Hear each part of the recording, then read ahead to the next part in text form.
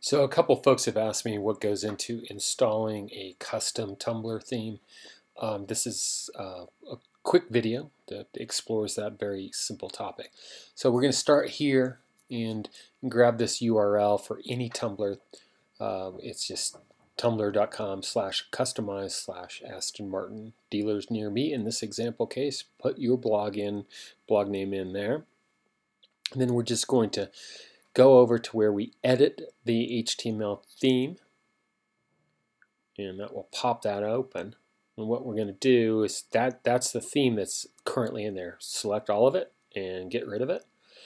Now I'm going to copy my theme that we've been working on, and you can get that theme from me or at Novel Cognition.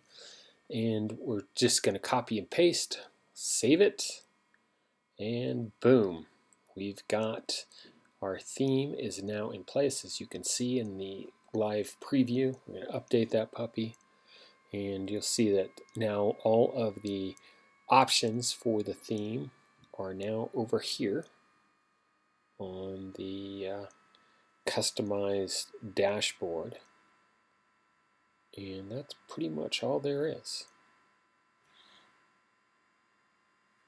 Again, if you're looking for this theme in our full Tumblr series, you can check this out at members.novelcognition.com. Again, members.novelcognition.com.